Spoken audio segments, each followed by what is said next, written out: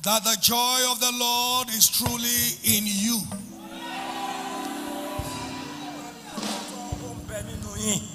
If in truth it is,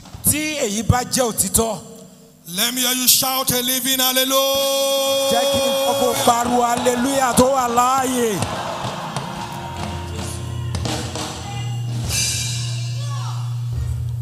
I want you to have your seat as quick as possible, but hold on.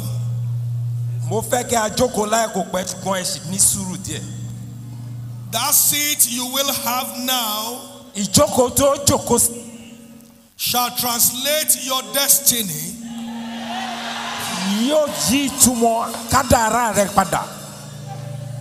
I'm standing here now sanctifying that seat, prophesying upon that seat. As you will sit on it, the grace that translates destiny from every place of low to the summit of greatness shall sit with you.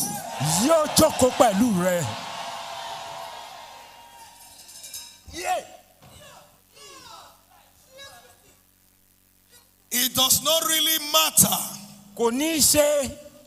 what your current situation and location or position is.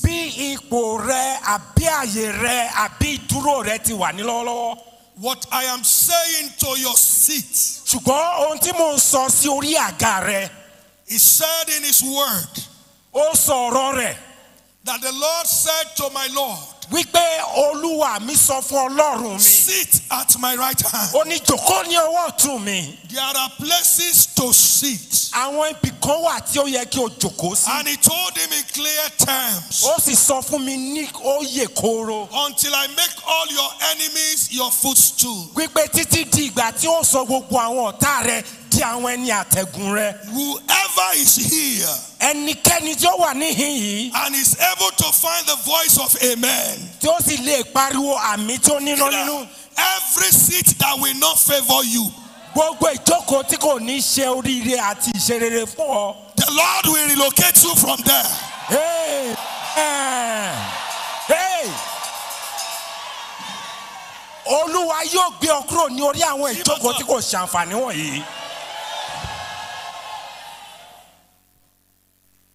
It does not concern me.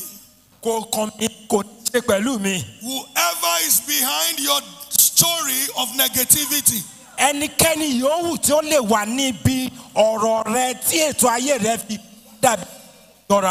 what I know is that Jesus lives and his word lives. So therefore, every location and position that you will occupy from now shall bring forth the greatness of God in your life. Amen.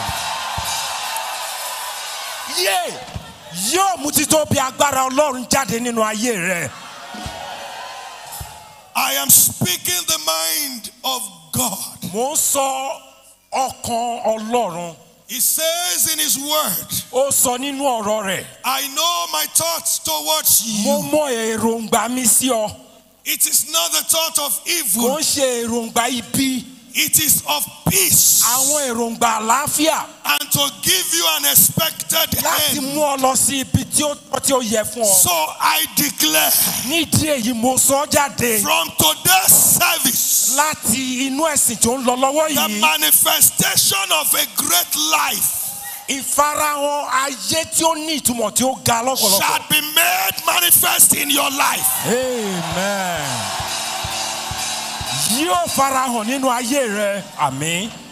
Maleka. So shall it be. Now you can sit.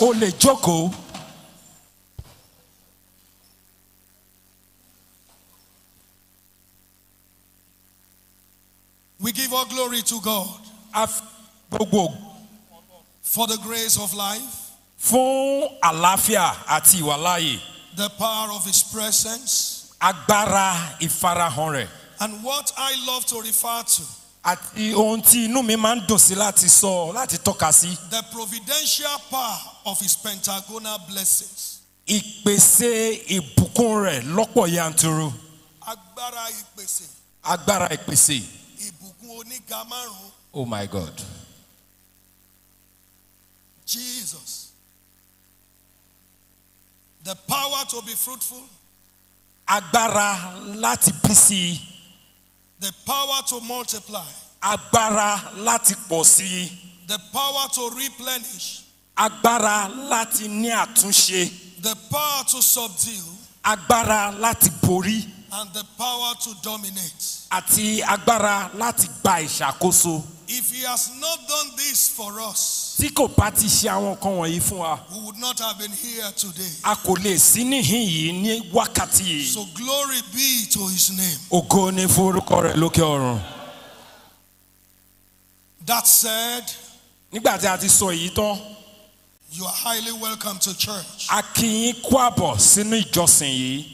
To the very presence of God. Sí ibi tí Ọlọ́run wà. Where there is fullness of joy. Níbi tí ìdùnnú àti ayọ̀ ń bẹ. And happiness on His right side. Àti ìdùnnú lọ́pọ̀lọpọ̀. Upon this I pray for you. Lórí èyí mo gbàdúrà fún ọ. No one visits God. Kò sí ẹni tó ń tọ̀ Ọlọ́run wá. And return from His presence empty. Tí ó sì ń lọ lásán. You will not end today's service with emptiness. Amen. O kò ní parí ìsìn yìí ní ọwọ́ òfurufú. Àmín. You might have come in with emptiness. Ó ṣeé ṣe kí o ti wá láì kò ní. With lack or little. Láì kò ní àbí o kò ní tó. But you will return home with bountiful. Amen. Ṣùgbọ́n ó padà sílé ní ẹ̀kúnrẹ́rẹ́ ní orúkọ Jésù. In the name of Jesus. Ní orúkọ Jésù Kristi. I appreciate the priest of the Most High upon this mountain. Mo dúpẹ́ lọ́wọ́ àwọn bàbá wa olùṣọ́ àgùntàn orí òkè yìí. And the body of clergy serving under him. Àti gbogbo àwọn alábàáṣiṣẹ́pọ̀ wọn nínú iṣẹ́ ìránṣẹ́. I pray that the oil of the Almighty upon them will not run dry. Amen. Mo gbà á ládùúrà wípé òróró ìfàmì òróró yàn Ọlọ́run lórí wọn kò ní gbẹ ní orúkọ Jésù. I appreciate the management of this church. Mo dúpẹ́ ní ọwọ́ àwọn tí ó ń ṣètò ìjọ yìí. Both male and female. Láti ọkùnrin àti obìnrin. And every strata of this church. Ní gbogbo ètò ní ṣísẹ̀ntẹ̀lé ní orí ìjọ yìí. For giving me this grace to mount this podium. Fún oore ọ̀fẹ́ tí ẹ fún mi láti gorí àga láti bá wa sọ̀rọ̀ Ọlọ́run. And share the truth of the kingdom of God. Àti láti sọ òtítọ́ yìí tí ṣe ti ìjọba ọ̀run fún wa. I especially appreciate the management. Mo ní ọ̀pọ̀lọpọ̀ mo dúpẹ́ ní ọwọ́ àwọn ètò ìjọ yìí. That put these 3 days together. Àwọn olùṣàkóso tí wọ́n gbé ètò ìsọjí ọlọ́jọ́ mẹ́ta yìí kalẹ̀. For their hospitality towards me. Fún bí wọ́n ṣe tẹ́wọ́ gbà mí. And I pray for them. Mo sì gbà ládùúrà fún ọ. That anywhere you go. Ní gbogbo ibikíbi tí ẹ bá lọ. The Lord will be there to receive you. Amen. Ọlọ́run yóò wà níbẹ̀ láti tẹ́wọ́ gbà yín. Àmín. In the name of Jesus. Ní orúkọ Jésù Kristi. Quickly, let's go to today's business. Kí a lọ sínú iṣẹ́ tí òní yìí. I started a journey here 2 days ago. Mo bẹ̀rẹ̀ ìrìn àjò kan ní orí ìjọ yìí ní nǹkan bí ọjọ́ méjì sẹ́yìn. Which we tag the sound of abundance. Tí a pè ní ìhó ọ̀pọ̀lọpọ̀ ẹ̀kúnrẹ́rẹ́. And I made it clear upon this mountain. Mo sì jẹ́ kó yé wa ní koro wípé. This is more of a meeting. Èyí yìí ó dálé lórí ìpàdé. A meeting between God and your needs. Ìpàdé láàrin Ọlọ́run àti ohun gbogbo tí o nílò. God has summoned a meeting. Ọlọ́run ti pe ìpàdé. The meeting is ending today. Ìpàdé náà à ń mú wá sí òpin ní òní yìí. And the communique of the meeting will be delivered. Àti àbájáde ìpàdé náà a ó mú tẹ̀ wá lọ́wọ́. It is about God and what your destiny needs. Ó ní í ṣe pẹ̀lú Ọlọ́run àti kí ni àyànmọ́ àti kádàrá rẹ̀ dá lé lórí. To represent God and represent Him well. Ní bí o ti máa ṣojú Ọlọ́run tí o sì máa ṣojú Ọlọ́run dáradára. To be the pleasure of God He created you to be. Láti jẹ́ ìdùnnú Ọlọ́run èyí tí ó dá ọ láti jẹ́. That is exactly why we are here. Ìdí nìyí ní pàtó tí a fi wà ní orí òkè yìí lọ́wọ́. On the first day, ní ọjọ́ àkọ́kọ́, I spoke briefly about the movement of God. Mo sọ ní péréte nípa ìrékọjá Ọlọ́run. As it has to do with sound. Bí ó ti ní ṣe pẹ̀lú ìhó Ọlọ́run. Anyone that will encounter God. Ẹnikẹ́ni tí yóò ní ìbápàdé pẹ̀lú Ọlọ́run. And experience the goodness, the abundance of God. Tí yóò sì rí gbogbo rere àti ọ̀pọ̀lọpọ̀ ẹ̀kúnrẹ́rẹ́ Ọlọ́run. Must also have the ear to understand the sound of God. Orúfẹ́ ni bẹ́ẹ̀ nílò láti ní etí láti lè gbọ́ ohun tí Ọlọ́run sọ. The movement of God is announced through sounds. Ìrékọjá Ọlọ́run a máa farahàn nípa ìró Ọlọ́run. The sounds may be ugly and it may be beautiful. Àwọn ìró náà ó ṣeé ṣe kí ó má dùn létí, ó sì ṣeé ṣe kí ó dùn lọ́pọ̀lọpọ̀. But the truth of the matter is, sounds herald the coming of God. Ṣùgbọ́n òtítọ́ àti òdodo tí ó wà níbẹ̀ ni wípé ìhó a máa polongo ìrékọjá àti ìfarahàn Ọlọ́run. Where there is no sound, ibi tí kò bá sí ìhó, there is no divine presence. kò sí ìfarahàn ti ọ̀run níbẹ̀. And there is no supernatural manifestation. Kò sì sí ìfarahàn lọ́pọ̀lọpọ̀ àwọn ọ̀run níbẹ̀. That you will get anything from God. Wípé ó rí ohunkóhun gbà ní ọwọ́ Ọlọ́run. First, understand the movement of His sound. O nílò láti kọ́kọ́ mọ ìrékọjá ìhó Ọlọ́run. This was what I leveraged on the second day. Èyí yìí ni mo tún gbé yẹ̀wò tí mo jẹ gàba lé tí mo fi sọ̀rọ̀ ní ọjọ́ kejì. And I related it to the mechanics of harnessing abundance. Mo sì sún papọ̀ mọ́ èyí tí í ṣe ètò bí a ti ń gba ìbùkún ní jàǹtì rẹ̀. The mechanics of harnessing abundance that comes from the presence of God. Ètò bí a ti ń jágbà ìbùkún tó wá láti bí ìfarahàn Ọlọ́run. I made it clear succinctly. Mo sì jẹ́ kí ó yé wa ní ẹ̀kọ́ tó yè kooro. That for you to enjoy the abundance of God. Wípé kí o tó lè rí ọ̀pọ̀lọpọ̀ gbà ní ọwọ́ Ọlọ́run. You must ó ní ṣe seek the kingdom of God. Ó ní ṣe láti wá ìjọba ọ̀run. No one finds God that he will not seek. Kò sí ẹnikẹ́ni tí yóò rí Ọlọ́run láì kó ṣe pé ó wá Ọlọ́run. Until you find God, àyàfi tí o bá wá Ọlọ́run, you can't find His provisions. O lè rí ìpèsè Ọlọ́run. Don't be marveled. Má jẹ́ kó yà ọ́ lẹ́nu. About the successes of people around you. Fún ìtayọ àwọn ènìyàn tí ó wà nítòsí rẹ. There are several shortcuts. Àwọn ọ̀nà àbùjá wà sí bí àwọn ènìyàn ṣe ń tayọ that wọn. people walk through to be blessed. Tí àwọn ènìyàn tọ̀ kí wọ́n tó rí ìbùkún. And you may look at yourself, why am I like this? Ó ṣeé ṣe kí o máa wo ara rẹ wípé èé ṣe tí mo fi rí báyìí. All these shortcuts. Àwọn ọ̀nà àbùjá wọ̀nyí leads nowhere. Kò gbé ènìyàn lọ sí ibi kankan. Except perdition. Ṣùgbọ́n fún èyí tí ṣe ìparun àti ègbé. Am I speaking to someone? Ǹjẹ́ mo bá ènìyàn kan sọ̀rọ̀? I also told them yesterday. Mo tún sọ fún àwọn tí wọ́n wà níhìn ní àná. To enjoy the abundance of God. Wípé kí o tó lè rí ìbùkún lọ́pọ̀lọpọ̀ ti Ọlọ́run. Try to know the sound of the movement. Gbìyànjú láti mọ èyí tí ṣe ìhó ìrékọjá Ọlọ́run. I also said to them, number 3. Mo tún sọ fún wọn ní ẹ̀kẹta. Desire and improve your perception. Wòye tiraka àti gbìyànjú láti gbéga àwọn àti mọ̀ èyí tí ó tọ́ àti yóò. Your ability to discern spiritual things. Ipa àti agbára láti mọ àwọn tí ẹ̀mí ní ìyàtọ̀. A whole lot of people have walked past the abundance without knowing. Ọ̀pọ̀lọpọ̀ àwọn ènìyàn náà ti rékọjá èyí tí ṣe ẹ̀kúnrẹ́rẹ́ ìbùkún lọ́pọ̀lọpọ̀ wọn láì kó ṣe pé wọ́n. They have eyes they could not see. They have ears they could not hear. Wọ́n ní ojú wọn kò lè rí, wọ́n ní etí wọn kò lè gbọ́ràn. Am I speaking to someone here? Ǹjẹ́ mo bá ènìyàn kan sọ̀rọ̀?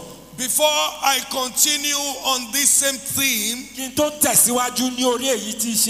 me digress a little into today's lesson. The first and the second lesson read to us. Because it is the tradition of the church to do that. Am I speaking to someone here? Do not look at me and see me as your regular preacher. See me in a different light. And permit all my excesses. Are we still together? Now, talking about the lessons, I still found abundant life in it.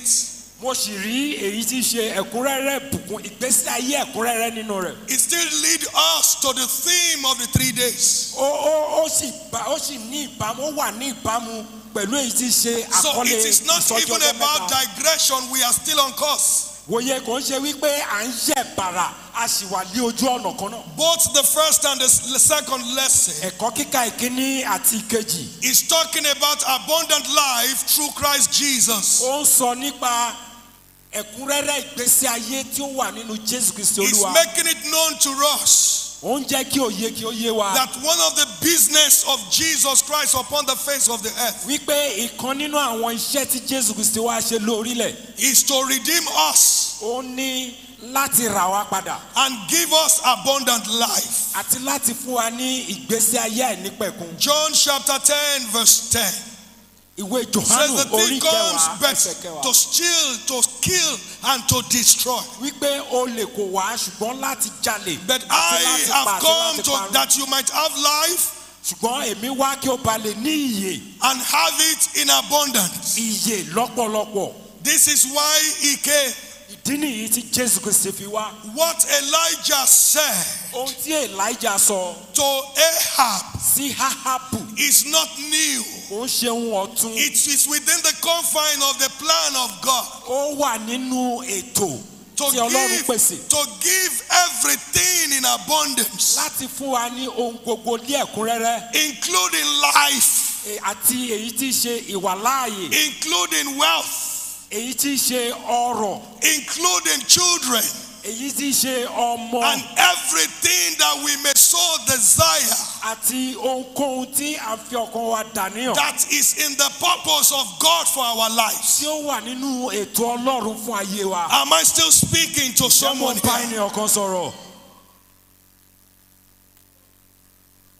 Are they really following us?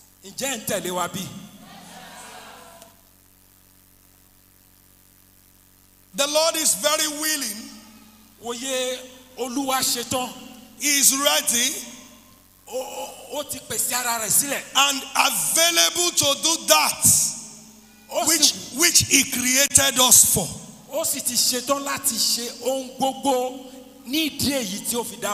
He created us for His pleasure. Revelation chapter 4 verse 11 tells us. So He is willing to do that which will bring out His pleasure in our lives.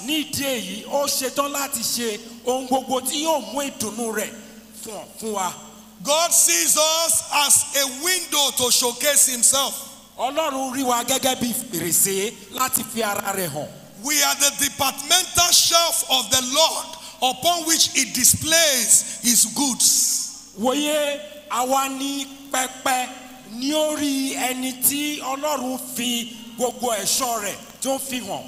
Anytime God beholds you, what He sees is His pleasure. Your presence and your movement in His sight Delights God every time. This is why David said, I am fearfully and wonderfully made. You are not a common human being. You are not ordinary. God took time to think of your creation. You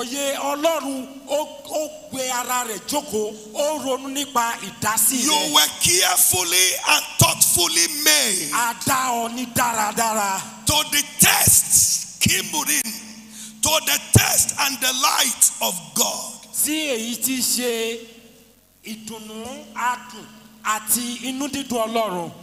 That is what the pleasure of God is. The scripture says, everyone that I have made, I have made them for my glory. He said to Israel, you are my servants, in whom I will be glorified. Jesus was moving on the street with his disciples, and they saw a blind man, and the disciples said he was a sinner, and his parents were sinners.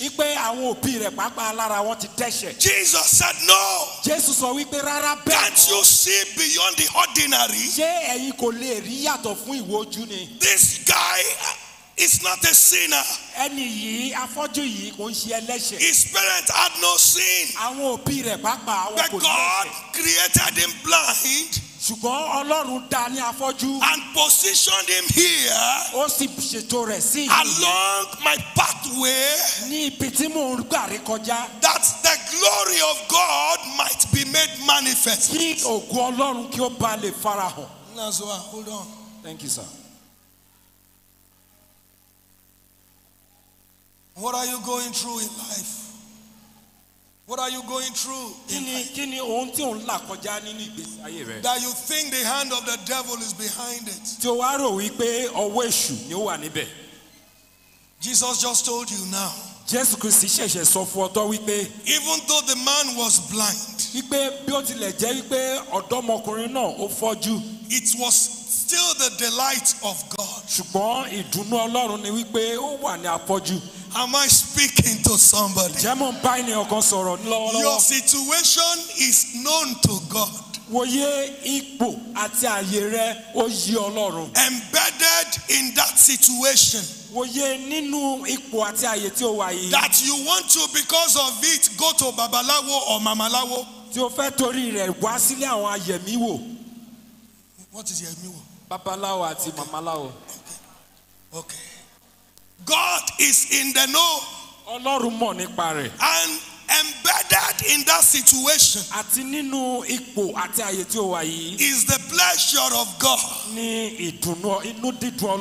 Is the delight of God. Only if you can see beyond the ordinary.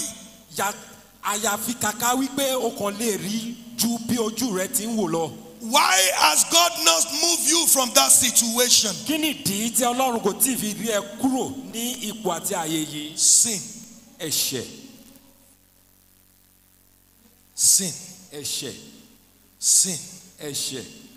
God is so delightful to pull you out of any situation. He wants to lead you and lift you.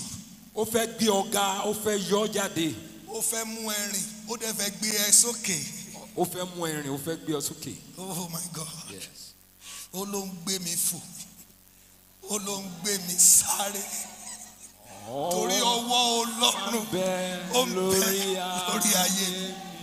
I know say more singer. God bless you. Amen. Hallelujah. Hallelujah. Am I speaking to your mind? God wants to do a whole lot in your life, but he can't He can't. Not that his hand is shortened. Not that he is no longer powerful. But anywhere God finds sin, he avoids. That is what Isaiah is telling us in that lesson. Can you take a bold step towards God? Towards God. That is what he is saying. Can you take a bold step out of sin and your sinful ways towards the finished work of Jesus Christ upon the cross of Calvary? That is what the second lesson is telling us. You that has been alienated from the goodness and the greatness of God. You that once live in darkness by reason of the shed blood of Jesus Christ has been given room and opportunity to enjoy and be a partaker with the saints in the light of God.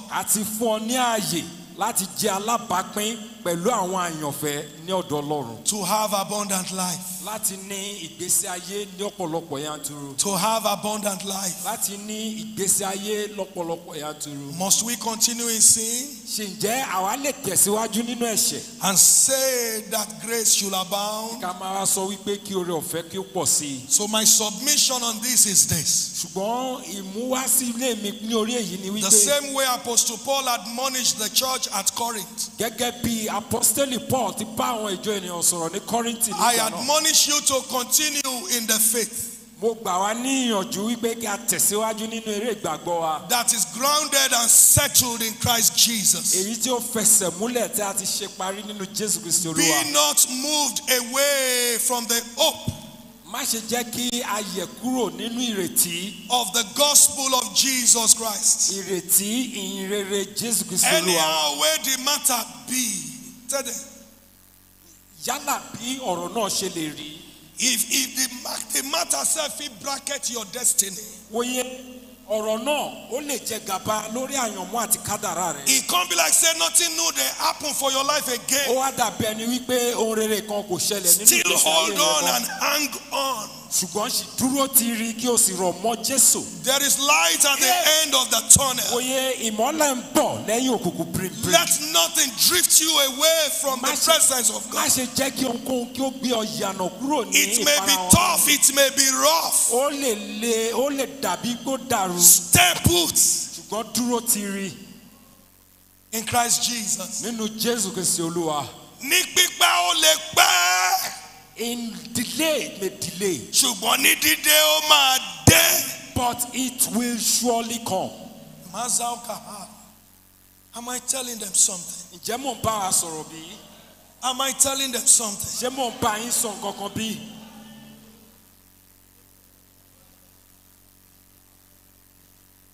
Hold on to God. Only DJ Sumu.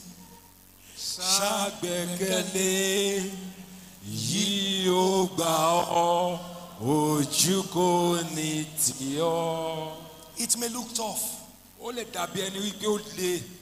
On my way to this place, I passed through rough roads. Yes, I passed through it. I passed through it. Several potholes. But that wasn't my destination. It is just a passage. That situation in your life is just a passage. That is not where you are going. So don't hang there. Don't let it hold you down. Don't let it shank you to the other side where Christ is not.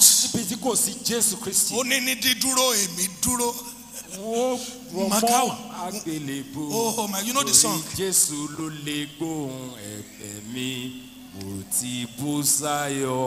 èmi á dúró ti Jésù nínú ìrìn àjò ayé mi. Tòró òun ló lè gbà mí, tó lè gbà ní, tó lè gbà ní. Tòró òun ló lè gbà mí, kẹ́sẹ̀ mi má ṣe yẹ̀. Ó ní iṣẹ́ ọwọ́ ènìyàn. Ìgèdègbà èrè ni wọ́n létí kò gbọ́ràn, olójú kò ríran, tọwọ́ tẹsẹ̀ arọ ni, òdì tí kò fọhùn, èyí kì í ṣọlọ́run. Èmi á dúró ti Jésù nínú ìrìn àjò ayé mi. Tòró òun ló lè gbà mí, tó lè gbà ní, tó lè gbà ní. Tòró òun ló lè gbà mí, kẹ́sẹ̀ mi má ṣe yẹ̀. I pray for you. Mo gbà á ládùúrà fún ọ. Your leg will not miss. Amen. In the presence of God. Amen. In the name of Jesus. Amen. Let me go back to what I stopped.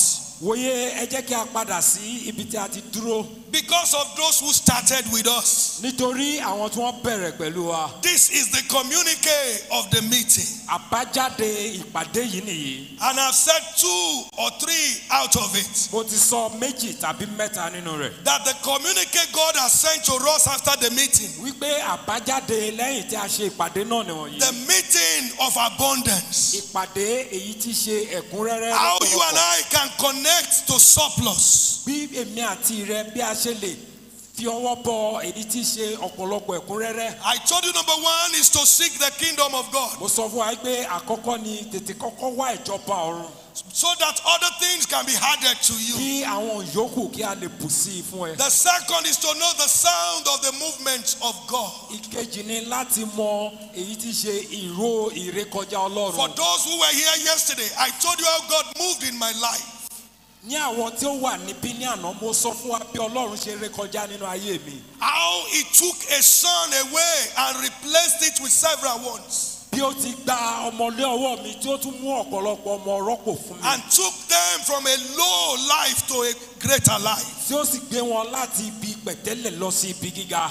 And I also told you yesterday again. Mo tún sọ fún wa ní àná wípé. That have the gift and the spirit to discern. Wípé kí o ní ẹ̀bùn àti ẹ̀mí. What you don't know, you can't have. Wòye ohun tí o kò bá mọ̀ nípa rẹ̀, o kò lè rí gbà. What is you don't see in the spirit. Àti ohun tí o kò rí nínú ẹ̀mí. You can't actualize in the physical. Wòye o kò lè gbé wá sí èyí tí ṣe ojúkojú. Joseph said. Joseph wípé. I had a dream. Mo rí àlá. I saw stars. Mo rí ìràwọ̀. 11 bowing to 1. Mo rí tí mọ́kànlá. I saw sheets. I saw sheets. Àwọn kíni ọkà ìtì. Okay, mo rí ìtì ọkà. And 11 were bowing to 1. Mọ́kànlá wọ́n forí balẹ̀ fún kan. As he saw it. Bí ó ti rí. So it is. Bẹ́ẹ̀ náà ló ṣe rí. Ẹni rówó rẹ̀ lójú àlá tó ń dunnú.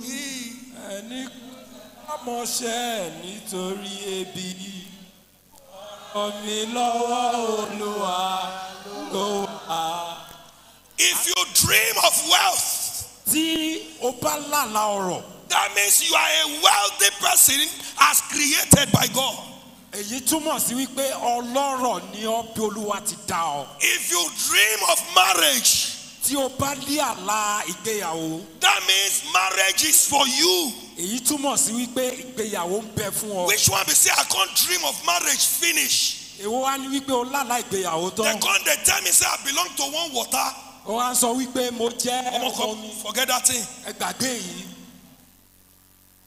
Who is interpreting such? Tani ó ń ṣe ìtumọ̀ èyí fún ọ. As a man think in his heart. Bí ènìyàn ṣe ronú bí ó ṣe pè é. So is he. Bẹ́ẹ̀ náà lórí. God brings to revelation. Ọlọ́run a máa fi ìfihàn hàn. If you are pursued by ego in your dream. Tí eégún bá ń lọ ní ojú àlá. God is sending a message to you not to lose guard.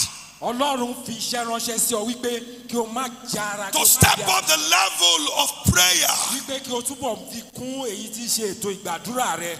How egungun could pursue you, can't double cross you. Báwo ni egungun ṣe máa lé ọ tó máa tún dàbù rẹ? You and egungun be mates. Ìwọ àti egungun ẹ jẹ́ ẹgbẹ́ bí. I just say ask. Mo ń bèrè lé ọwọ́ rẹ. I can't wake from my dream. Mo wá jí ní ojú àlá. The content say, "Ma, go worship one egungun for my father's house." Wọ́n wá ní kí n lọ bọ egungun kan ní etí ilé mi. The person they sick. Ṣé ẹni náà ń ṣàárẹ̀ bí? Am I speaking to someone? Ṣé mo bá wa sọ̀rọ̀? Even Pharaoh ní alára. that was not a believer, Tí kò gba Ọlọ́run gbọ́. he came to revelation Ọlọ́run fi ìfihàn fún. and he saw a dream of hunger in the land. Ó rí àlá èyí tí ṣe ebi ní orí. 7 years of surplus Ọdún méje. and 7 years of hunger. Àti ọdún méje fún ebi. Thank God he got a good interpreter of dreams. A dúpẹ́ ní ọwọ́ Ọlọ́run wípé a ṣe ìtumọ̀ tí ó ní ìtumọ̀ As fún. he dreamt it, Bí ó ṣe lé àlá náà. so it is. Bẹ́ẹ̀ náà gangan ni ó rí. You get as your face be for here. Ojú yín kọ́rẹ́ lọ́wọ́. Shout a living hallelujah. Hallelujah. The spirit to discern. Ẹ̀mí láti ṣe ìdámọ̀. To know what is happening before it happens. Láti mọ ohun tí yóò ṣẹlẹ̀ kí wọ́n tó ṣẹlẹ̀. You need it. O nílò rẹ̀. To experience abundance. Kí o lè fi rí ẹ̀kúnrẹ́rẹ́ ìbùkún Ọlọ́run. Number 4. Ìkẹrin. Believe the word of God. Gba èyí tí ṣe ọ̀rọ̀ Ọlọ́run gbọ́. Am I saying something? Ẹ mọ̀ bá wa sọ. The Bible says, Bíbélì sọ wípé. as many as believe, Wípé bí a ti pọ̀ tó tí a ṣe He ìgbàgbọ́. gave them power to become the children of God. Ó fún wọn ní agbára láti jẹ́ ọmọ Ọlọ́run. There is power in belief. Wòye agbára wà nínú ìgbàgbọ́. The power to become. Agbára láti dà. When you believe Nígbà tí o bá ní ìgbàgbọ́. in the word of God, Nínú ọ̀rọ̀ Ọlọ́run. then the power to be that which you should be Ní agbára láti di èyí tí ó yẹ kí o will jẹ́. come upon your life. Yóò wá sí orí ayé It rẹ. will not be difficult for Kò you ní nira fún ọ to ascend láti gòkè. because power is available to you. Nítorí agbára wà síbẹ̀. It will not be difficult for you Kò ní nira fún ọ to access, láti rí to lò. open doors. Láti ṣílẹ̀kùn. Am I speaking to someone here? Jẹ́ mọ̀ bá ènìyàn kan sọ̀rọ̀. Believe the word of God. Gbọ́. Ọ̀rọ̀ Ọlọ́run. Ẹ gba ọ̀rọ̀ Ọlọ́run gbọ́. Believe the word of God. Ẹ gba ọ̀rọ̀ Ọlọ́run gbọ́. It is not a story. Kò ń ṣe ìtàn. It is not fable.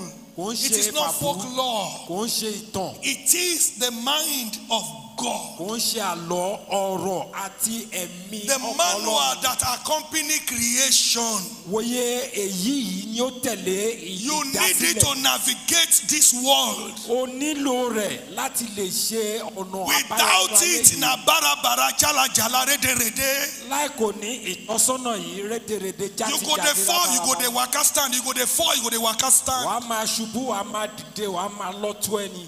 But if you have it Ṣùgbọ́n ní ìgbà tí o bá ní ìtọ́sọ́nà and you believe it, tí o sì ní ìgbàgbọ́ yìí, then you are good to go. o ti ṣetán láti rin ìrìn àjò. Am I speaking to somebody? Jẹ́ mo bá ènìyàn kan sọ̀rọ̀. What Elijah told Ahab Ohun tí Elijah sọ fún Ahabu, is the word of God. ó ní ọ̀rọ̀ Ọlọ́run. In that first king, Ní ẹ̀kọ́ ìwé ọba 18 kìíní, verse 1, ìwé ọba kìíní the orí Lord kejìdínlógún ẹsẹ̀ had kìíní. told Ahab before, Ọlọ́run ti sọ fún Ahabu tẹ́lẹ̀ rí wípé go and show yourself to King Ahab. lọ fi ara rẹ hàn fún Ahabu. I will send down rain. Èmi yóò sọ òjò. That is the word of God. Èyí ni ọ̀rọ̀ Ọlọ́run. So when he got to Ahab, Nígbà tí ó dé ọ̀dọ̀ Ahabu, what we refer to as prophecy ohun tí à ń sọ nípa ìsọtẹ́ à ń pè ní ìsọtẹ́lẹ̀. is just a recap. Ohun tí Ọlọ́run ti fi wọ̀n fún tẹ́lẹ̀ tí ó ń sọ ni. Are you with me? Mo wà pẹ̀lú yín. And he said, compose like saying they prophesy. Òun náà wá ṣe raga bí ẹni wípé ó ń sọ àsọtẹ́lẹ̀. Waiting in on here, tete. Ohun tí Ọlọ́run ti sọ fún tipẹ́tipẹ́. He can't reach there, begin the form. Ó wá bẹ̀rẹ̀ sí ní fi Ọlọ́run ṣakọ nígbà. Whether he form or he no form, Yálà ó ṣakọ tàbí kò ṣakọ. Because God has said it. Nítorí pé Ọlọ́run ti sọ jáde. And he is using him as his mouthpiece. Ó wá fi ara rẹ̀ gẹ́gẹ́ bí agbẹnusọ. It has become the word of God. Ó ti di ọ̀rọ̀ Ọlọ́run. And the Bible said, Bíbélì wa sọ wípé Ahab believed. Ahab gbàgbọ́. Ọ̀rọ̀ Ọlọ́run wo lo gbàgbọ́ láyé ẹ? What is the word of God that you're yet to believe in your life? Tó o bá gbàgbọ́. If you believe him. Tó o bá gbàgbọ́. Oh, if you will not believe God. Àti lè rìn nínú ẹ̀kúnrẹ́rẹ́ á nira. For you to experience abundance will be difficult. There was a situation in the Bible. Oye ohun kan ṣẹlẹ̀ nínú Bíbélì. Where Peter and his crew, they struggled all night to catch nothing. Nígbà tí Pétérù àti àwọn ènìyàn rẹ̀ tí wọ́n tiraka gbogbo òru wọn kò rí nǹkan kan, wọn kò rí ẹja pa. And Jesus appeared suddenly. Jésù Kristi sì fi ara hàn. And said, sink it into the deep. Ó ní kọ sí wọn ní etí. And Peter began rhetoric. Pétérù wá bẹ̀rẹ̀ sí wá àwáwí. Is àwáwí? Thank you. Yes, it's àwáwí. Àwáwí. Yes. Actually, nígbà tó ṣẹlẹ̀ ní pé àti tì síbú ti pẹ́ àárín nǹkan kan mú. Ó ní ṣùgbọ́n nítorí ọ̀rọ̀ rẹ̀. Because of your word. Should I share something with you? Yes. You are a product of the word of God. Oye ètò ọ̀rọ̀ Ọlọ́run ni ọ́. Let us make man ló gbé ẹ jáde. Ẹ jẹ́ kí a dá ènìyàn. Outside of the word of God. Ní àìkòsí ọ̀rọ̀ Ọlọ́run nínú ayé. Nothing. O kò jámọ́ kankan. Constantly, consistently, and continuously, your life needs the word of God to keep alive. Ní ìtẹ̀síwájú ní gbogbo ìgbà àti ní gbogbo àyè àti àsìkò. Ìgbésí ayé rẹ nílò ọ̀rọ̀ Ọlọ́run kí o tó lè wà láàyè. Number 5. Ìkarùn-ún. Torí time. Nítorí àsìkò. Number 5. Ìkarùn-ún. Number 5. Ìkarùn-ún. Value the messenger. Wòye ẹ mú ní ọ̀kúnkúndùn ìránṣẹ́ Ọlọ́run. Value the messenger. Ẹ mú ní ọ̀kúnkúndùn ìránṣẹ́ Ọlọ́run. Are you here? Ìjọ wà níbí. Are you here? Ìjọ wà níbí. Ìjìnlẹ̀ iṣẹ́ Olúwa rán táwọn áńgẹ́lì wá jẹ́ fún wa. Ó ti tó.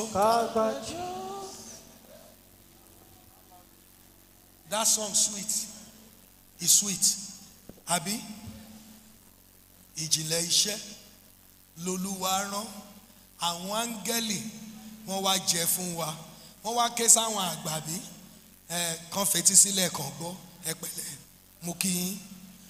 Nínú yín àtàgbà yín èwo lórí áńgẹ́lì tó bá sọ̀rọ̀. Out of you and your elders, which amongst you have seen the angels talking to them? Ṣé bá ṣe kọrin yẹn ń sìn ni? We just finished singing this hymn. Ta lẹni tó máa nawọ́ pé áńgẹ́lì dúró síwájú mi èmi ló sọ̀rọ̀ yẹn fún. Who amongst you can point that the angel delivered this word? Àwọn wòlíì rẹ̀ ló ń bá sọ̀rọ̀. He's talking about his prophet. Ipasẹ̀ wòlíì ni áńgẹ́lì fi ń sọ̀rọ̀ sí ìjọ. It is through the prophets that the angels speak to the church. Sí áńgẹ́lì ìjọ tó wà ní Sáàdì. To the angels of the church in Sardis. Sí áńgẹ́lì ìjọ tó wà ní Éfésù. To the angels of the church at Ephesus. Áńgẹ́lì ò ní yọ síjọ. The angels will not manifest physically. Áńgẹ́lì kan bá wọ bí lónìí nísinsìnyí. If an angel should appear here right now, pẹpẹ yìí máa ṣòfò. the altar will be empty. Àga máa gba bí àwọn èèyàn gba bí. There will be commotion and confusion. Ta ló lè rí tó máa dàmọ̀ páńgẹ́lì rẹ̀? Who can see the angel and identify this? Ìrí tá à ń rí lórí drawing kọ́ ni áńgẹ́lì o. It is not the pictorial depiction that is the angel. Áńgẹ́lì míì ohun ẹ̀rù ni o. Look, some angels are things of fear. Ṣùgbọ́n wọn a máa gba ẹnu wòlíì sọ̀rọ̀. But they speak through the prophets, the mouth of Bá a bá wá rán wòlíì sí ayé rẹ. Now, if a prophet has been sent into your life, láti sọ ọ̀rọ̀ ọ̀run sí ayé rẹ. will speak to you the words of heaven. Nání wòlíì o. value the prophet. Nání ìránṣẹ́ Ọlọ́run tá a rán. Value the man or the woman of God as tó o bá nání ọ̀rọ̀ ẹnu ẹ̀. if you value the word out of the mouth of the prophet. Nání òun náà pẹ̀lú. Value him himself. Jehoshaphat sọ fún Judah. Jehoshaphat told Judah. Oníṣẹ́ fẹ́ ṣe rere. Says, you want to be successful? Ó ní ẹ gba Ọlọ́run gbọ́. Say, believe in God. A ó sì fìdí yín múlẹ̀. And you shall be established. Ẹ gba wòlíì rẹ̀ gbọ́ pẹ̀lú. Believed in his prophets also. Ẹ ó sì ṣe rere. And you shall succeed. Tálẹ́ni tó fẹ́ kó ẹ̀kúnrẹ́rẹ́. Who wants to gather abundance? Jẹ́ kó gba ẹni tá a rán gbọ́. Let him believe he whom has been sent. Jẹ́ kó gba ìránṣẹ́ Ọlọ́run gbọ́. Let him believe in the messenger of Mi God. sọ pé kò sí ìránṣẹ́ èké. I'm not saying there are no fake prophets. Mi sọ pé kò sí àdàlú. I'm not saying there is no. Ṣùgbọ́n tá a bá rọ́ni sí ọ. But if somebody has been sent to you, má gbọ́ ọ̀rọ̀ ẹnu ẹ̀ kó wá ní ẹ ṣe. don't just take the word in levity. Màlẹ́kà ṣàwòyàn wà mí. Are there people here? Wòlíì fà ẹ́ jáde.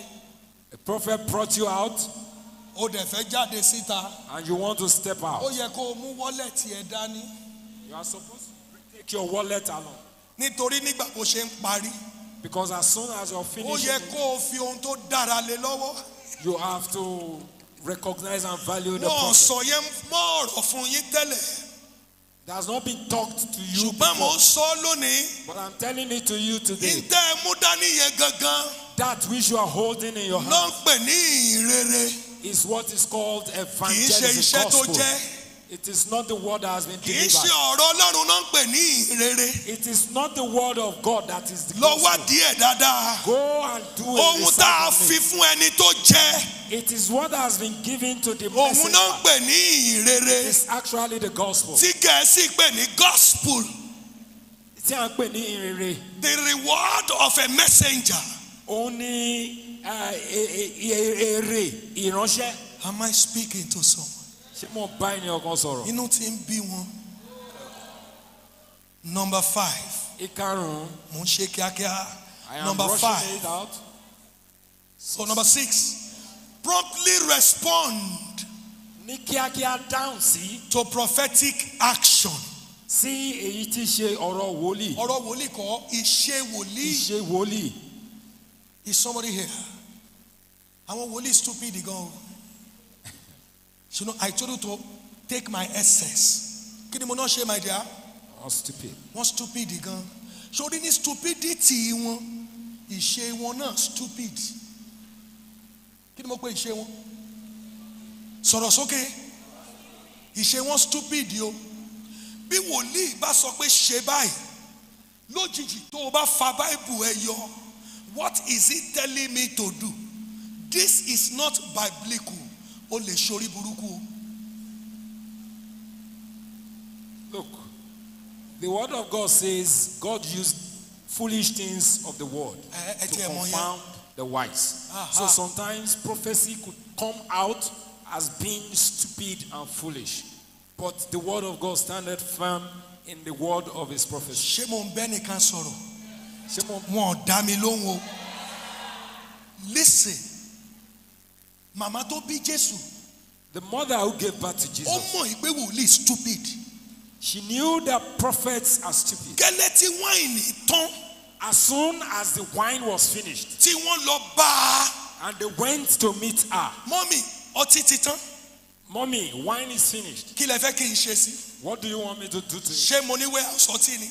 Do I have a story? Wọ́n wá ń ṣọwọ́ báyìí níwájú ẹ̀. They were now pointing before her.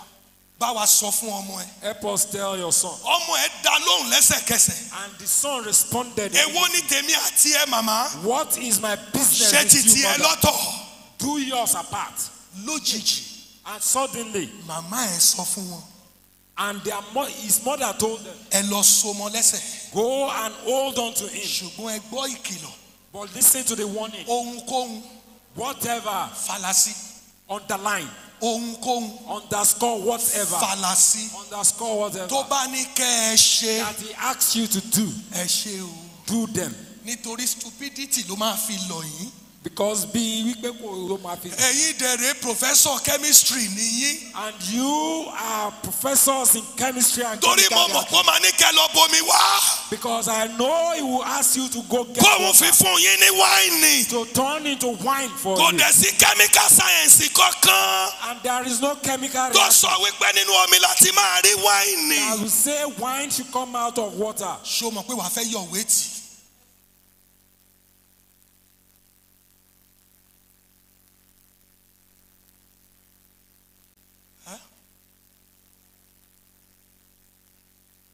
Am I saying something to your mind? Am I saying something to your mind? Am I saying something to your mind? Shout a living hallelujah. Hallelujah. Shout a living hallelujah. Hallelujah. Shout a living hallelujah. Hallelujah. Rise on your feet. Because of time. Are you on your feet already? Are you on your feet already? Let me break it into a revival session. While I do that, I want you to hear this from me. Are you here? When Elijah said he heard the sound of abundance of rain, many people will think the rain will just come. But the Bible says Elijah left the place and went to the top of Carmel. This is prophetic action.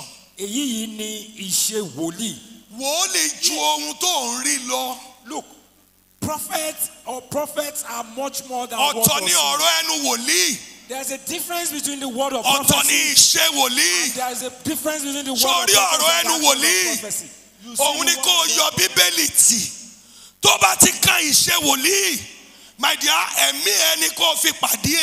Look, the word of prophecy, you can be establishing in the gospel, but the actions of prophecy, you have to. Am I talking to somebody? Elijah proceeded to the Mount Carmel. The Bible says he bowed down. His head was between his in every minute. And he was telling the man behind, go and look outside. What did you see? On the seventh time, says, I saw cloud in heaven. I beg you, please. What was Elijah bowing down doing? He already told Ahab that it's going to rain. To go home and to celebrate it. But Ahab do not know that there is work left. The understanding is only unto the prophet.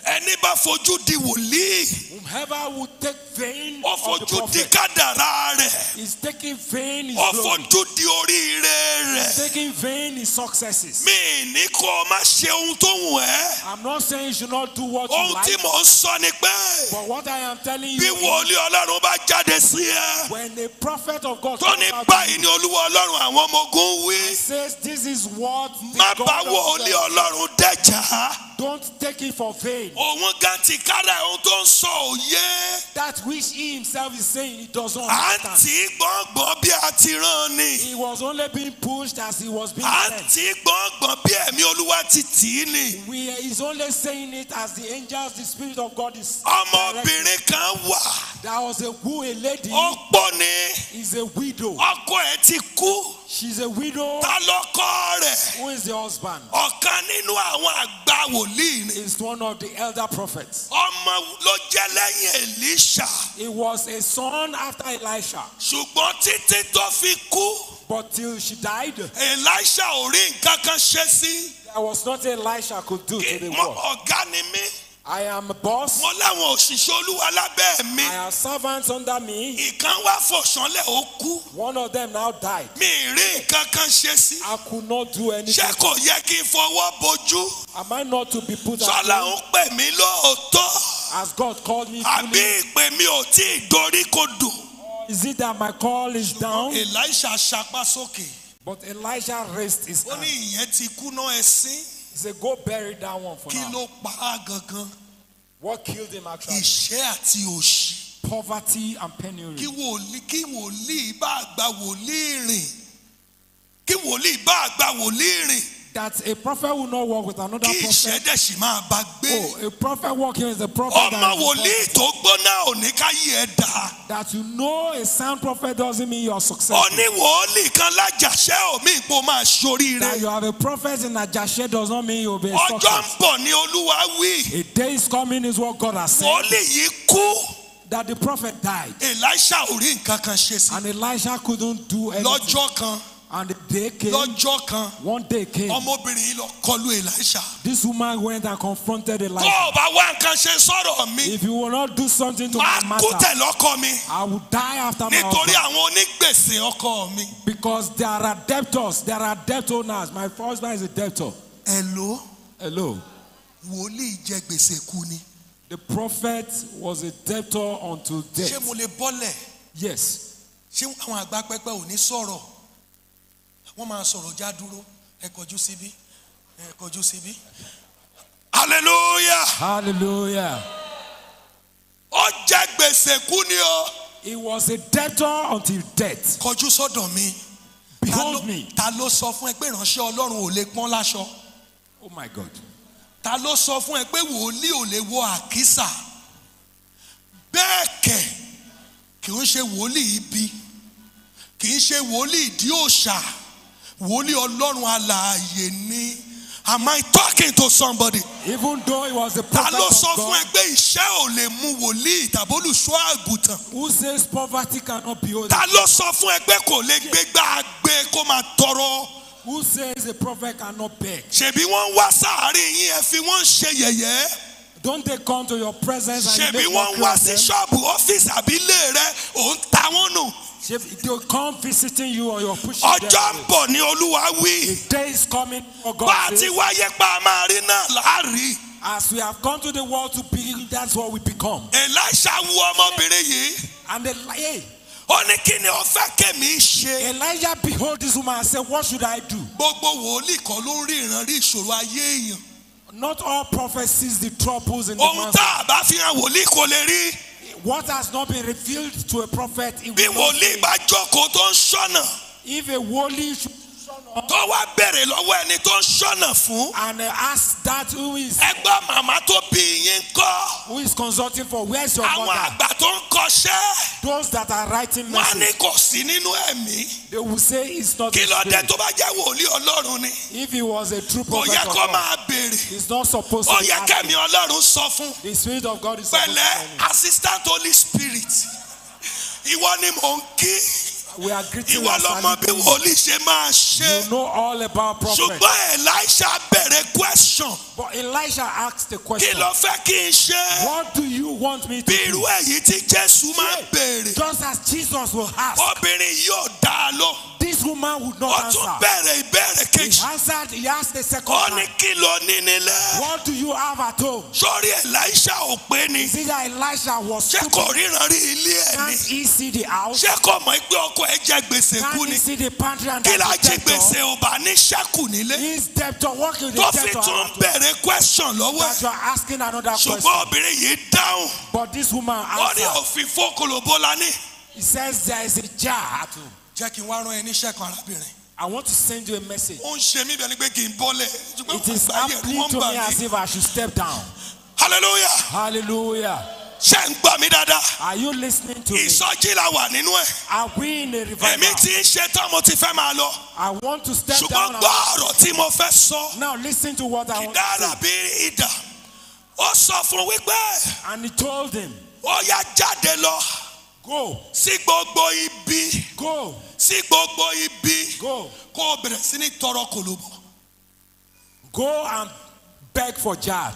kí ni mo ní kó lọ tọrọ? kí ló ní kó lọ tọrọ? ó dẹ̀ pariwo. èwo lẹ wá dúró bí wánù fún. Containers. mo ti kú òní wàásù mo ti bọ́ sí ìsọjí. We are in ó revival dẹ̀ now. pariwo kí ló ní kó lọ tọrọ? Jars, containers. Listen. Let see me. Look at me again. Wò mí dáradára. Tí wọ́n bá ń gba àdúrà ní church. If prayers are being said in the church, Oluwa, Lord, the spirit of debt was removed from my life. Before you say amen, first of all, know that if you will be successful by borrowing, the woman's husband was killed by death. When the prophecy will come out, they ask him to go borrowing containers. Go and borrow containers. Uncle, mo yáwó lọ́wọ́ yín last week. Yes, sir. Glasses mi ti jábọ́ ó ti fọ́. Mo tún wá padà wá. Mi ti san èyí tí mo yá. Mo wá ní kẹ́ tún yá mi ní glasses yẹn máa yá mi. Difficult. Ẹ gbàgbé ẹ̀ ní yá mi. Difficult. Àwọn tó kọ ẹ jẹ ní gbèsè. Those who was. Àwọn náà ní mẹ́sẹ̀gì ní kó padà lọ bá. Those are the people. Kó máa gba kó máa tọrọ lọ́wọ́ wọn. That you should borrow from them. Ṣó ti wà ń bí? Are you here? Ṣó wà ń bí? Are you here? Kí ló ní kó máa ṣe? Kí ló ní kó máa ṣe? Kí ló ní kó máa ṣe? Ìwọ wá ní àǹtí, ṣé mo lè rí 1,000 lọ́wọ́ yín bẹ̀ yẹn? Wọ́n wá jọ́ kejì, wọ́n wá pè pàdé lórí ọ̀rọ̀ ẹ̀. Wọ́n fi ẹ́ ṣe yẹ̀yẹ́. Àwọn ní ìṣòro ayédébá o, kì í ṣe ìwọ. Am I speaking to somebody? Ọmọbìnrin yìí ó wá sọ èdè kan fún, ó ní tó o bá ti gbà á jọ, tó o bá ẹ sì dúró nítorí ẹ̀rí. Tó o bá wọlé, tó o bá ti wọlé, ìwọ àti ọmọ rẹ, ó ní ti ilẹ̀kùn mọ́ra ẹ̀. So go in, lock your closet yourself. Ṣé bí abundance là ń sọ? À ń sọ nípa ẹ̀kúnrẹ́rẹ́. Wòlíì dẹ̀ ń sọ ọ̀nà àbáyọ. And the prophet was talking about the about abundance. And somebody is saying the holy or the prophet. That where have you seen it in the Bible? And my God told me that I will not beg. I will lend to nations. O sick.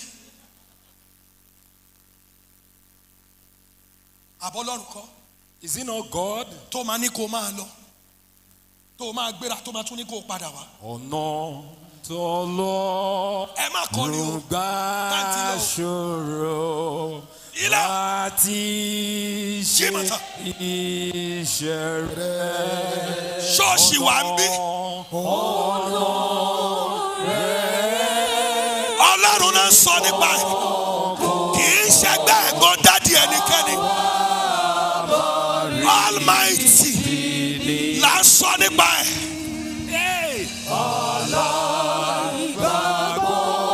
Aláìgbàgbọ́ nìkan ni ò lè rí nǹkan kan gbà. Gbogbo ẹni tó bá gbàgbọ́. Oh yes.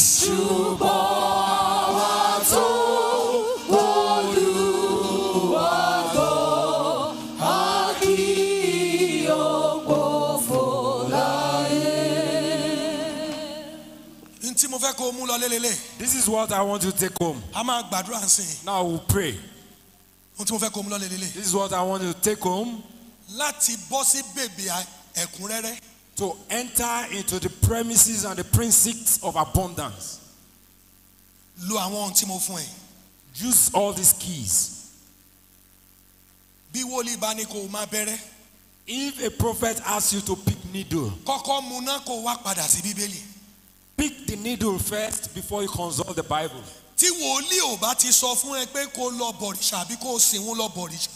If a prophet has not asked you to come worship lesser gods or idols,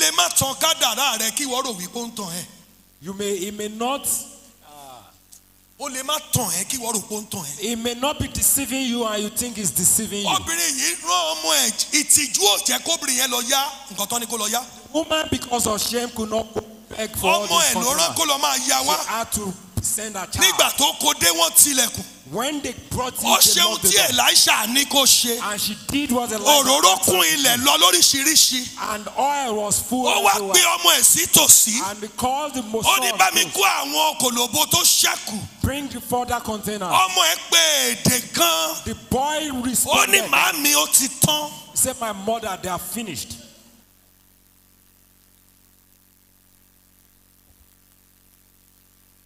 Ohun tẹ́lò mi torí ẹ̀ ń jí lágo 5 tó ń wọlé lágo 12. Àsọtẹ́lẹ̀ ìṣe wòlíì kan lè yanjú ẹ̀ ní ìṣẹ́jú kan. Sometimes the things you struggle unnecessary for, the direction of a prophecy can solve it for you in a minute. Ṣẹ́nìkan gbọ́ ọ̀rọ̀ tí mo sọ. Are you listening? Ó yá mú envelope yẹn jáde. Now take out your envelope. Sórí ọ̀rọ̀ envelope yẹn gangan ló ń bí mi nínú. You see, I'm angry because of the word of the envelope. Nítorí nígbà tó ń bọ̀ láàárọ̀ yìí. Because when you are coming this morning, wọ́n really sọ fún ẹ pé o máa fi nǹkan sí envelope. they really didn't tell you you're going to put something in envelope. Owó tó máa dá nìkan ló mú dání. You only brought your offerings as usual. Tó bá jẹ́ èmi ni. If it was me, Sórí envelope yẹn. this envelope, Màá fi owó yẹn sínú ẹ̀. I'll put the money inside. Ohun tó wù mí gangan láti fi sí. What I really desire to put Màá wá inside, kọ sí ara ẹ̀. and I will now write on it. Màá wá kọ phone number torúkọ mi sí. I'll put my name and phone Tàbí number. kí níbi tí mo dúró sí nísinsìnyí. Even where I am right now, Màá kàn ṣe transfer ẹ̀ I'll straight. put transfer to evangelism Nítorí tó o account. bá fún Ọlọ́run ní nǹkan kíún. Because if you give God little, Nǹkan kíún náà ló máa dá padà. you get reward of Ó lẹ́ni bá fúrúgbìn kíún. that. Whomever sows Ó ní sparingly kíún náà ló máa ká. will reap Ó sparingly. ní ká má tàn yín jẹ. Let us not be deceived. Ẹnikẹ́ni ò lè gan Ọlọ́run. Nobody can Ohun deceive tó o bá God. gbìn, Whatever you òun plant, ló máa ká. you harvest. Wo ojú mi dáadáa. Look at me very well. Àgbẹ̀ lèmi. Èmi á máa lọ sóko. I am a farmer. Màá máa ṣiṣẹ́ oko. I'm a critical farmer. Àgbàdo mo máa ń gbìn. I plant maize. Ọ̀gẹ̀dẹ̀ mo máa ń gbìn. I plant banana. Mo lóko àgbọn. I have coconut Mi plantation. ìdórí oko àgbọn mi rí. I have not gotten to my coconut Kí n plantation ká máńgò before lórí ẹ̀. that I get mangoes Nítorí there àgbọn ni mo gbìn. because I planted Ohun tí coconut. èèyàn bá gbìn, Whatever you òun sow ló máa ká. shall you reap. Àṣírí keje. 7 secrets Òun ló rọ̀ mọ́ envelope tó wà lọ́wọ́ is ẹ̀ what yẹn. is tied to this Gbogbo envelope. ẹni tó fẹ́ kó, Everybody that want to harvest tó dẹ̀ fẹ́ kó púpọ̀, and want a bountiful tó harvest, fẹ́ ní ẹ̀kúnrẹ́rẹ́, want a surplus ó harvest, gbọ́dọ̀ mọ bí a ti ń fi fúnni. must know how to give. Ó gbọ́dọ̀ mọ bí a ti ń fi fúnni. Must know how to give. Ọlọ́run ti kára ẹ̀ olùfúnni ni. Our God himself is a giver. Ẹni tí ń fúnni lẹni tí ń rí gbà. It is he who gives that he receives. Ẹni tí ń fúnni lẹni tí ń rí gbà. It is he who gives that receives. Ẹni tí ń fi tayọ̀tayọ̀ fúnni lọ́lọ́run fẹ́ràn. It is he who gives joyfully that God loves. Nítorí náà, ó yá gbé ìgbésẹ̀ yẹn ní ìsinsìnyí. Now, at this time, take a bold step. Nítorí àsọtẹ́lẹ̀ fẹ́ gorí ẹ̀ kọjá. Because prophecy wants to come upon it. Àsọtẹ́lẹ̀ fẹ́ gorí ẹ̀ kọjá. Prophecy wants to come upon it. Àsọtẹ́lẹ̀ fẹ́ gorí ẹ̀ A kọjá. prophecy wants to come upon it. Àwọn ni mò ń dúró dè.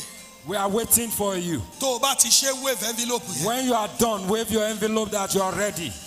Tí o bá sí envelope lọ́wọ́ ẹ, mú pépà kan kó o já kó o fi If sí. you do not have envelope, get a piece of paper. and Ọwọ́ wrap it. kankan ò gbọ́dọ̀ gbófo.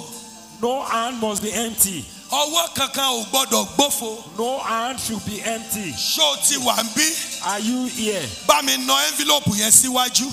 Stretch for the envelope. Mi ní kó nà á sókè. I don't say push Kàn it nà á forward. síwájú. Stretch it Nà á outward. síwájú. Stretch it outward. Ọlọ́run bá Abraham sọ̀rọ̀ àṣírí kan. Abraham spoke a mysterious word with Abraham. with Ọlọ́run God. ó bá sọ̀rọ̀ God àṣírí. spoke with Abraham in Ó ní mysterious. jáde sí gbangba. He said, come out into Ó the ní open. wo òkè. Now look, Ṣé o behold lè ká heaven. ìràwọ̀? Can you count the Ó ní wo stars iyanrìn in the etí sky? òkun. And Ó like ní the ṣé sand o of the lè sea, kà á? can you count Ó them? ní bẹ́ẹ̀ nírú ọmọ rẹ yóò He rí. said, so shall your Mo child gbé be. ohun ọ̀rọ̀ àṣẹ sókè. I raise a voice of authority. Gbogbo ẹni tó na ọwọ́ àpò òwe yìí jáde. Everybody that is stretching for this Tàbí hand tó ti tẹ̀ ẹ́ lórí fóònù ẹ̀ sí wọn. or are sending through phone to them Tàbí tó kọ síbẹ̀ pé nǹkan báyìí lòun máa fi ránṣẹ́. or are said a vow of what he will send. Oríire lọ́pọ̀ yanturu. Success and breakthrough. Ó ní kó plenty. padà sí ọwọ́ rẹ. You will come to you in Jesus' name. From this day, Láti òní yìí lọ, the power to attract agbára láti fàmọ́ra. the immeasurable doings of God Àwọn ohun tí ó lékenkà tí kò ṣeé kà, iṣẹ́ ọwọ́ Ọlọ́run shall rest upon your life. yóò balẹ̀ orí rẹ. From today, Láti òní yìí lọ, the Lord God of abundance shall be moved to do exceedingly more than you ask. In the name of Jesus. In the name of Jesus. From this day, your storehouse shall be filled in overflowing measure. Amen. From this day, the Almighty shall supply your destiny with the newness of life. From this day, a table of sumptuous meal shall be prepared before you. Your head will be filled with new oil. Amen. And your cup will overflow. Amen. From this day, the Lord will anoint your head in a manner that you will see everything you want over your enemies. From this day, your destiny will feed. Amen. From the abundance of the presence of God. In the name of Jesus. Amen. From this day, the river of the Lord's delight shall attend to your tests. Amen. In the name of Jesus. Amen. In the name of Jesus. Amen. In the name of Jesus. Amen. In the name of Jesus. Amen. In the name of Jesus. Amen. In the name of Jesus. Amen. In the name of Jesus. Amen.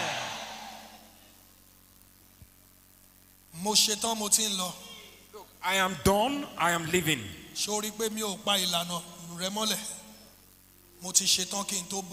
You see, I was done before I stepped down.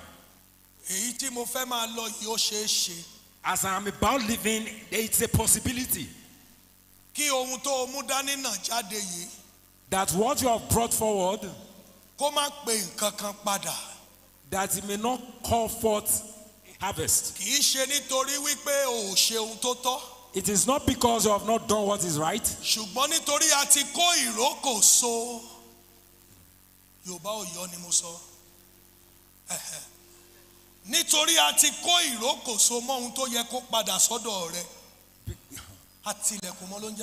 Okay. Yes. It is a possibility.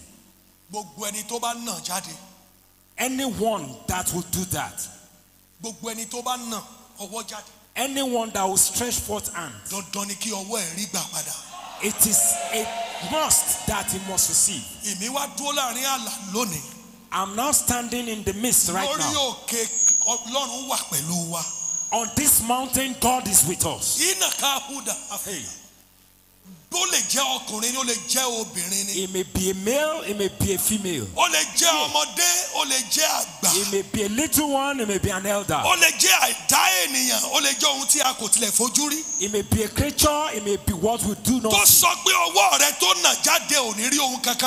That will say this your outstretched hand will not yield. Amen. Such a thing, we will seek for it, we will no longer see. Bind the sacrifices to the horns of the altar. I say it the second time.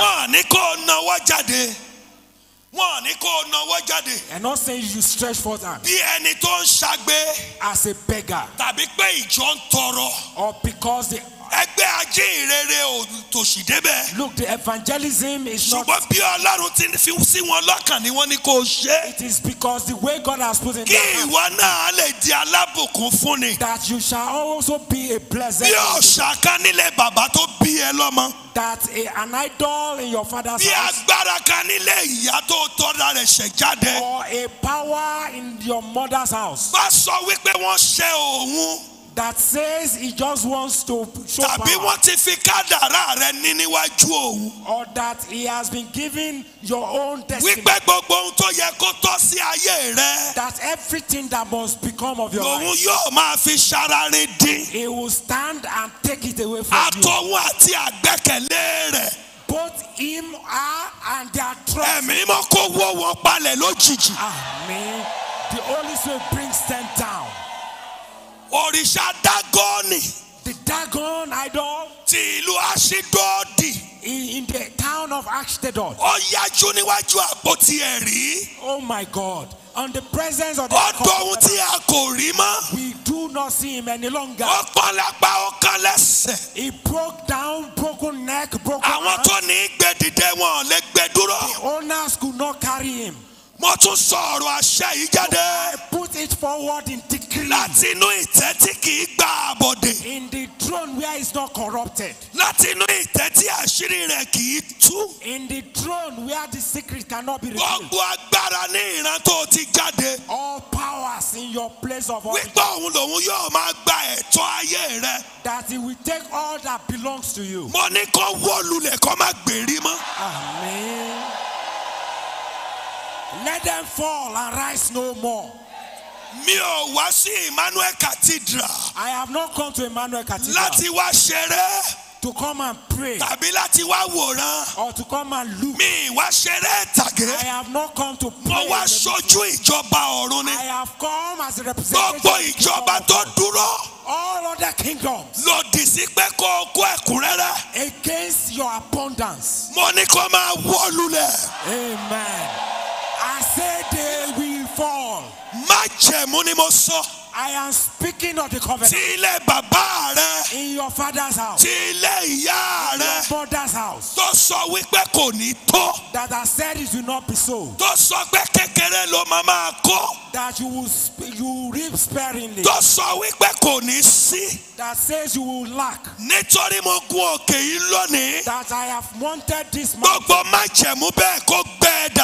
Amen. All this covenant dry.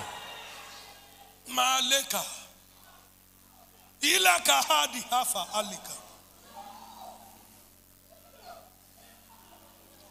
Ẹ̀yin tẹ́ rán mi ẹ sọ di àṣẹ. Nígbà tá ó padà fojú ríra. Whenever we shall see next. Ó ní ìròyìn ayọ̀ ni mo gbọ́. Táńgẹ́lì Gabriel sọ fún mi, mo gbóhùn kan lókè wípé ọ̀rọ̀ mi ti dayọ̀. Nígbà tá ó padà ríra, kọ́rọ̀ yìí ti dayọ̀. Amen. Jésù Olúwa wa. Amen. Oh, Jesus.